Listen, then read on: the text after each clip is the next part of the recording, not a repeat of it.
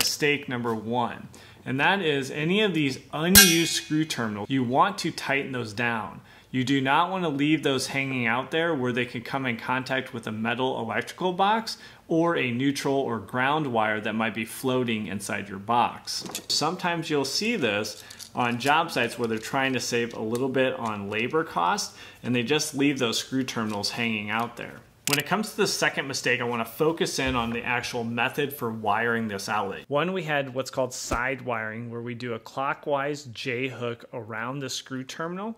Now the clockwise J-hook is correct and that is best practice. What I do not agree with, there's two kind of points here.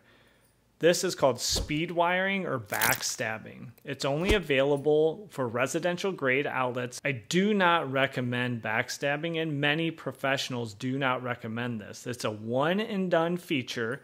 You could put a small flathead screwdriver in here and release that wire, but that is it. You cannot use that feature again.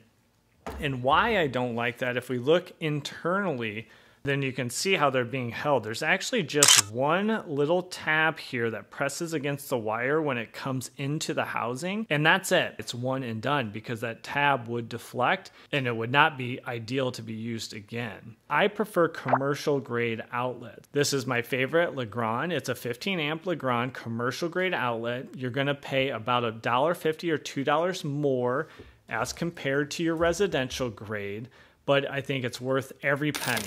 Now, overall, commercial grade outlets are just built better.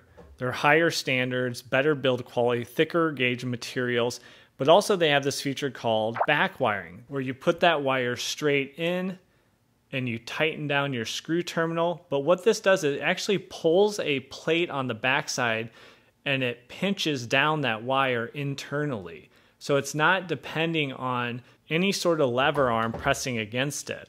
You can see how that wire is pinched in the plate as we tighten down the screw terminal, and these are reusable.